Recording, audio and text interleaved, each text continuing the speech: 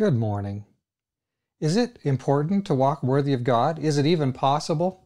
Today we're looking at 1 Thessalonians chapter 2, verses 10 to 12. Here's what it says. You are our witnesses, and God also, how devoutly and justly and blamelessly we behaved ourselves among you who believe.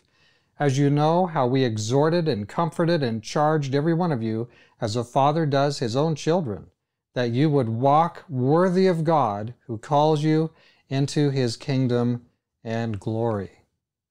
So Paul and the gospel workers who were with him spoke very strongly about how we should live. And you know, that would have fallen on completely deaf ears if they themselves had been behaving wrongly, immorally, unethically, questionably even. On the side, people would have said, yes, well, they say this, but they do that. So it would have completely failed. So we know that Paul and his associates who were doing this gospel work in Thessalonica, what they were living was on display. It was being seen. And so there was a consonance, a harmony between the way they lived and the things they preached. And so that's why it had so much power, because this wasn't just another person chattering and just another person with something they're preaching away and saying, but they were living it out. He calls the Thessalonians to witness, and he calls God to witness about the life that he's living. That's pretty bold. A lot of us today, we would say, no, well, don't look at my life, but what we are saying is the right thing to do. Paul is very different here. Paul is saying, yes, look at my life. Transparent, open book, check it out. Am I doing what I'm preaching?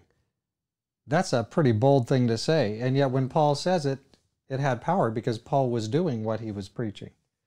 Another thing that we see here is the family. We saw it with this emphasis about the mother cherishing her child in 2 verse 7. Now we see the father in chapter 2 verse 11.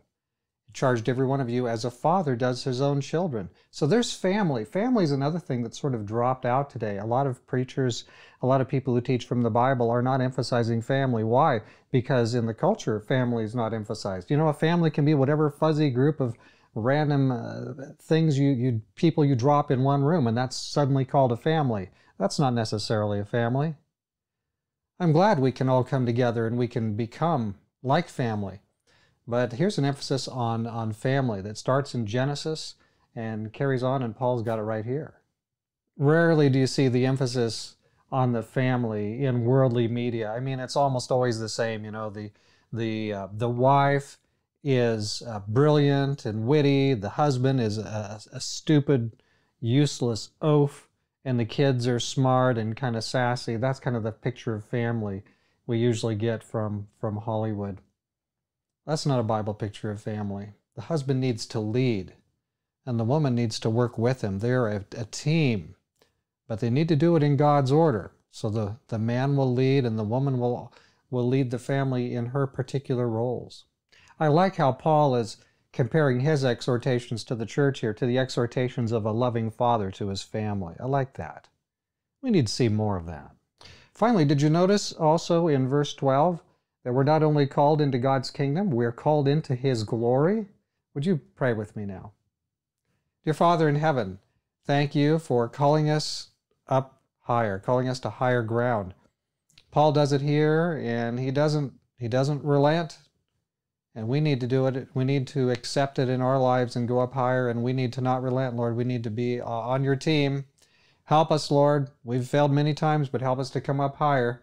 Thank you for the promises of Scripture. Thank you for the exhortations and the earnest desire you fill us with to come up higher. Lord, bless us, and so that we can be not only part of your kingdom, but also to experience your glory. This is our prayer today. In Jesus' name, amen.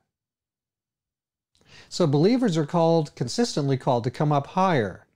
And this is part of the blessing that came upon this little group of believers that became the Thessalonian church.